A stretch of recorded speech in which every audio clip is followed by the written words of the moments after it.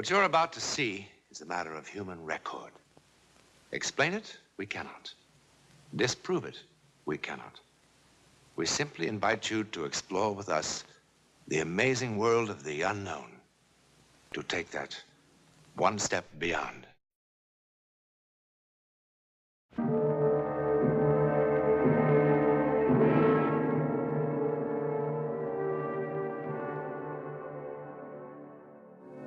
What you're about to see has haunted the minds of men for 40 years. A miracle or a soldier's fable? You decide. At 22:30 hours on the night of November the 14th, 1915, something happened in the war-darkened skies over Europe. It was seen by a British mortar unit here in Flanders. It was reported by a Russian sentry on the East Prussian front. It interrupted the maneuvers of an Italian infantry company here. It was observed by an Allied reconnaissance plane over the English Channel. Thousands of soldiers from all the nations of Europe ultimately were involved. But in the beginning, there were only 4.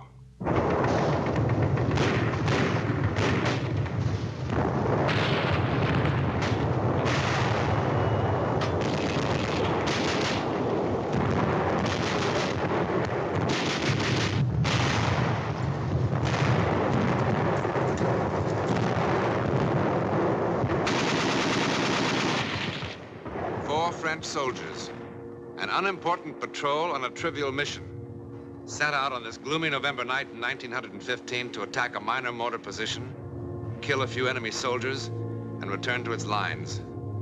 Indeed, a modest beginning for what is now just seconds away.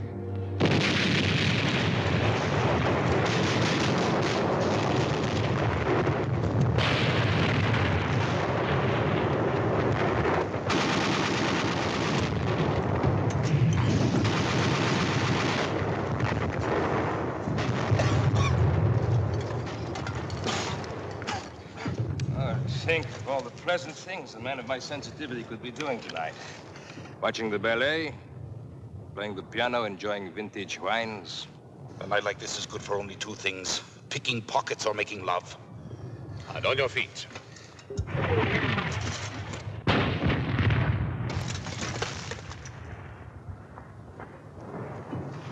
On your stomach, on your feet, on your stomach, on your feet. Oh, what an unpleasant war. Those flares, do they mean they've seen us? Probably. What will happen? If they kill enough of us, the next ration of schnapps. If we kill enough of them, perhaps they let us take a bath. Must feel strange to kill for the first time. Strange? Actually, I enjoy it. Each time I kill, I think there's one less bush between me and those lovely bottles of wine gathering dust in my cellar. When's that blasted thing going to fall? Probably hanging from a parachute.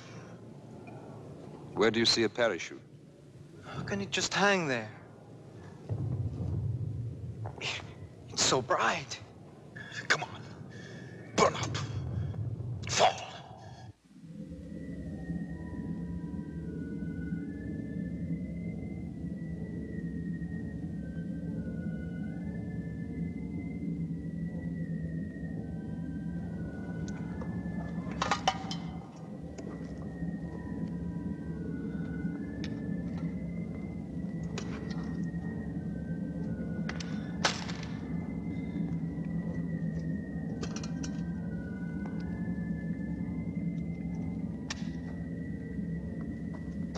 Get down, you fool. Get down, you'll get your heads blown off. Come back here. Come back, pick up your guns. Come back here. What are you running from? It is only a dirty bush. Think it is just a flare.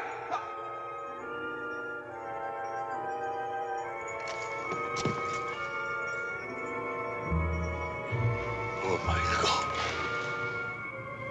My God.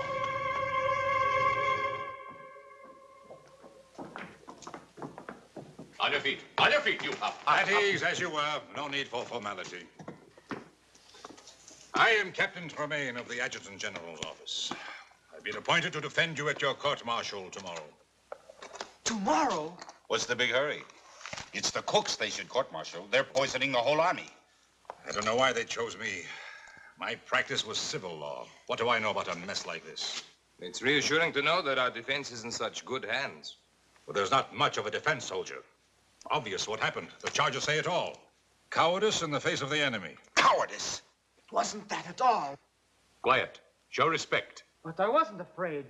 I mean, I was at first, but it wasn't that. Do you know who the prosecutor is? Major Lamar of the High Command, that's all. I've just been a captain for the last 2.5 weeks. I don't suppose the captain would be demoted if he should lose his case. Oh, don't worry about that. He'll lose all right.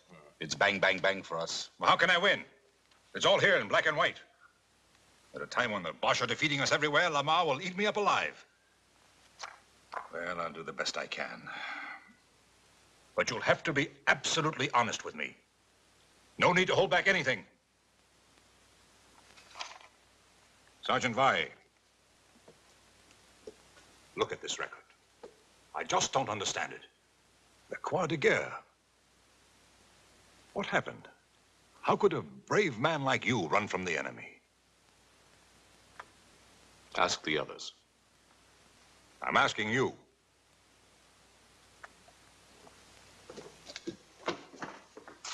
Look, they're going to make an example of you men. That's why they're doing it so fast. Don't you understand that? Sir, ask the others. I really don't want to ask any of you. I don't like to defend cowards. Why do you call us cowards? What did you want us to do? At first I was blinded by the light. I couldn't see anything. And then I wasn't in the shell hole anymore. I wasn't. I was home. Home? Yes. I was home. No, it wasn't my imagination. I was really there. It was morning. I was in the kitchen. Mama was pouring milk for breakfast. And Papa was putting on his working shoes and talking about the day's work. My little sister was there. And through the window, I could see the sun, the way it hit the fields. A flock of birds. I was home. And I was happy. And then I felt the rifle in my hand, and I thought, what am I doing with this? So I threw it away. I was home. In the middle of the battle, a light blinds him, and then he's at home. Has a doctor examined this boy lately? Look, why don't you let us alone? Did we ask for you? No, and I didn't ask for you. All right, then, goodbye. There's no way to speak to an officer.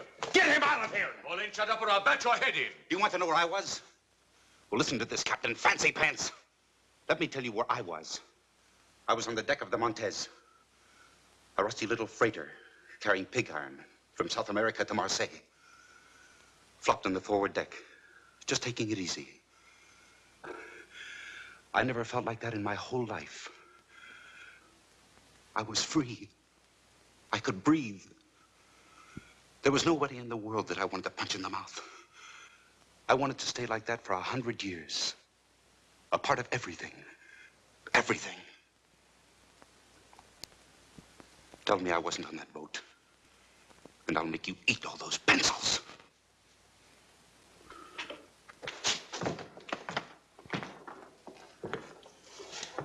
I'm sorry, sir, but what can you expect in today's army? When that flare burst, I really didn't see a thing. Well, that's better. Then why did you run? Somehow the air had changed. It had become soft and warm like a summer's night. In November? Oh, logic told me it was freezing cold. And yet I felt a warm breeze on my face, and my feet were no longer cold. And the air was suddenly filled with all sorts of remarkable scents. Tangerines, night flowers, dust, the way it settles, after it's been watered down. And I think even incense. The kind my aunt used to burn under her favorite saints in church. Feast of odors after the stink of war. I felt an exaltation, a love of life. And the gun in my hand suddenly, well, it suddenly felt obscene.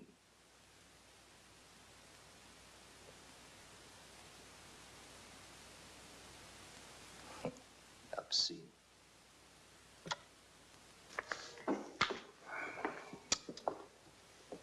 Sergeant, sometimes on a patrol, it's no secret, the men take along a little brandy in their canteens to keep warm.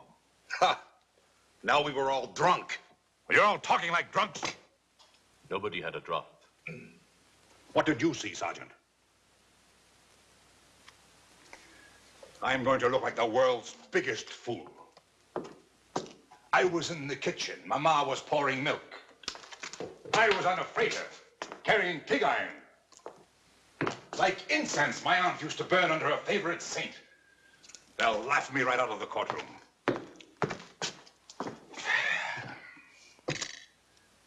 All right, let's begin again. I continue from the testimony of your men, Sergeant. Let me see. Ah, yes. It wasn't what I saw or smelled, but what I heard. The light could have come from many things, but not the singing. I don't know what they were singing, but it sounded holy, and it was beautiful. I started walking to where I could hear the voices better. Now, all this would be hilarious as a music hall sketch. But within the sound of enemy guns, I find the humor rather hollow. And I am more than a little surprised that the defense counsel would insult the intelligence of this court by introducing such trash as evidence. It's what the men told me. And what does the sergeant say? What did the sergeant see, hear, or smell? I heard the Bosch cannon and machine gun. I smelled, well, there was a dead body in the shell hole. I saw a flare that lasted a long time. Have you seen no other flares that lasted a long time? Not like this one. Maybe it was a new Bosch invention. It stayed there for I don't know how long. It was cloudy, and the flare cast shadows against the clouds. Well, at last we're beginning to hear some sense. You and your men were frightened by shadows and you ran. Is it correct? Yes, I suppose so, sir. Well, we should thank the sergeant for putting an end to all this nonsense once and for all. You're excused. Thank you, sir. One moment. The defense counsel has already questioned the witness. Just one more question, sir. You agree with Major Lamar that you and your men ran from the enemy? Well, sir, there was this shadow. You saw the shadow and you and your men ran. That's what you just said, correct? Yes, sir. Then I charge you with perjury. What else could it have been but a shadow? I am referring to this. On the direct examination, you said, here we are, we walked back to our lines. That's right. What's right? Walked or ran? If I may say so, the distinction is a small one. Sir, these men are on trial for showing cowardice in the face of the enemy. A coward does not walk. Walking made them heroes? Would you have the courage to walk across a battlefield? I beg your pardon, sir. I know that I would not have such courage. I admit I am as confused as anyone by the testimony of these prisoners. When I first talked to them, I thought they were trying to make a fool of me. And what made the captain change his mind? Nothing, but that there's an incredible sincerity about these men. It has been my experience that men on trial for their lives are always incredibly sincere. Nevertheless, I insist that the records show that they walked. That the aforementioned soldiers are guilty of having shown cowardice in the face of the enemy. And by a unanimous vote, this court condemned them to the penalty of death by shooting, as provided for by the Code of Military Justice. This court is adjourned. Aye. Face. Column right. March.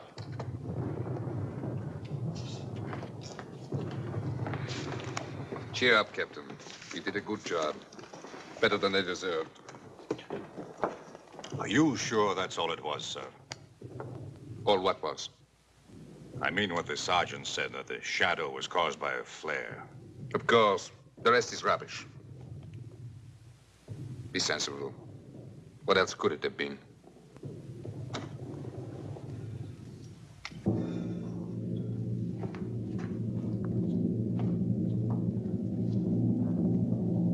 What else could it have been?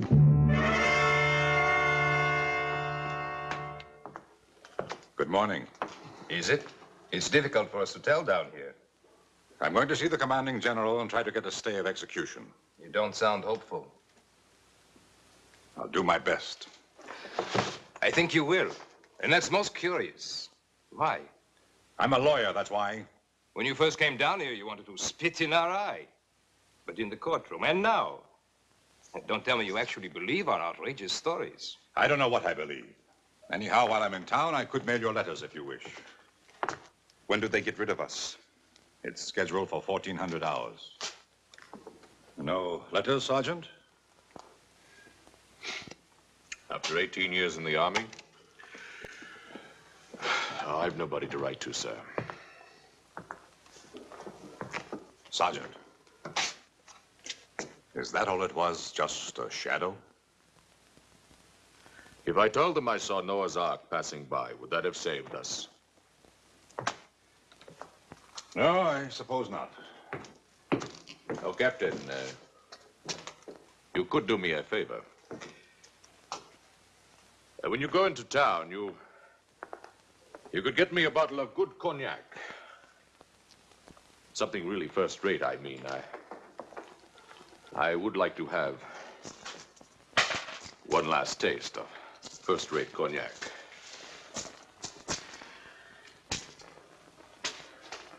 Of course. It wasn't the shadow. And I don't imagine things. I'm as hard-headed as an ox. What I saw, I saw. When I looked up, the flare was still burning bright. And there, as big as the sky itself, was the face of the first man I ever killed. He was an Algerian, maybe even younger than me. And if I didn't cut his throat, he was going to cut mine. Then he was dead. His eyes were staring up at me. That's what I saw. That Algerian kid. And you know how he looked? As if he was saying, "It's all right, my friend. It wasn't your fault." That didn't make me feel any better about it. For there I was again with a gun in my hand and a belt of grenades around my neck. And if it wasn't my fault that Algerian kid was dead, well, then whose fault was it? You think I would say something like that in court and let them laugh at me, too?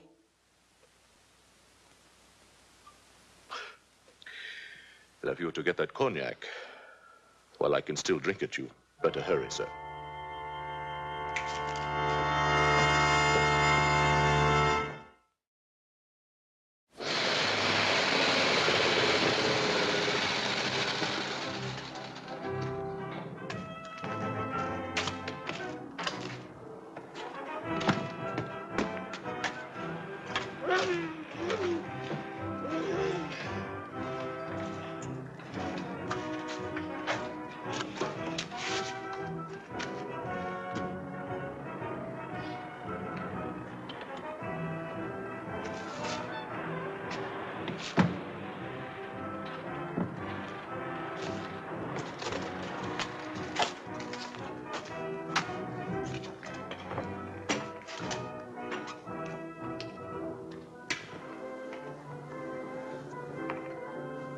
Could the captain spare a cigarette?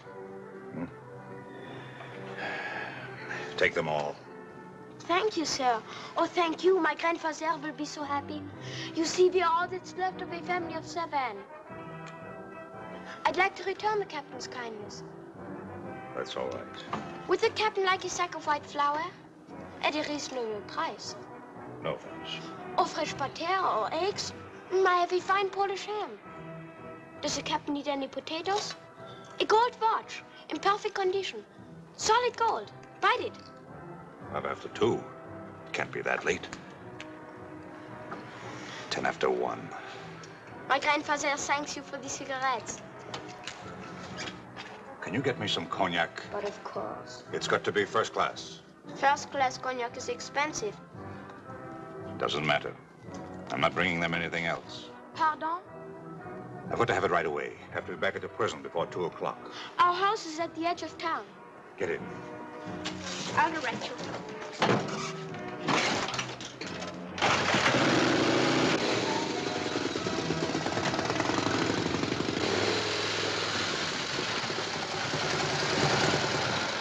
The Bosch are just a few kilometers behind those woods. So pretty soon you'll be able to sell them potatoes and ham and butter. I am learning a few German words. It's a difficult language.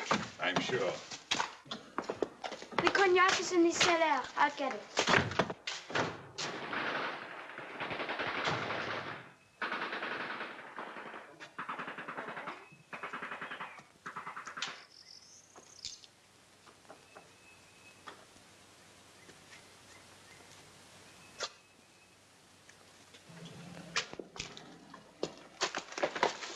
You do not need a gun. I threw mine in the river. I've been walking through the trees for I don't know how long. I'm tired. Very tired. For me, the war is finished. Let someone else call ready, aim. And let someone else call fire. And let someone else watch 10 young soldiers of the fatherland fall dead on the parade grounds. What? Warning to cowards, says the field marshal. An example. Let someone else do it. What are you talking about? What if they were telling the truth? What? Cowards. They didn't look like cowards. What are you talking about? What if each one really did see something? See something? What? You wouldn't believe me. See something? What? Where? What? There will be no execution until further notice. I'll give you my reasons later. Yes, I sent you an official order. When were you meant to be executed? Sometime late today. Operator. Operator. I want to talk to someone in the International Red Cross. Someone with authority to contact the German commander of this sector. Hurry. This is an emergency. Of everything that happened, perhaps the final miracle was the chance meeting of 2 enemy soldiers because a sergeant wanted a taste of cognac. Within 24 hours, similar reports were coming in from all over Europe. Actually, no one was ever sure of what happened in the sky that dark November night. Ours is one version of the story. There are many others. But the one fact to remember is that more than 1,000 men did see or sense something. In any event, it is a matter of public record that for a while, men could not kill each other.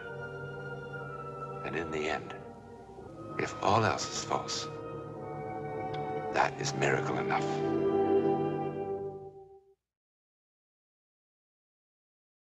Next week, one of the most stunning psychic events on record. It began with a garish succession of surprises that shocked all England. It ended with an important change in the very laws by which we live.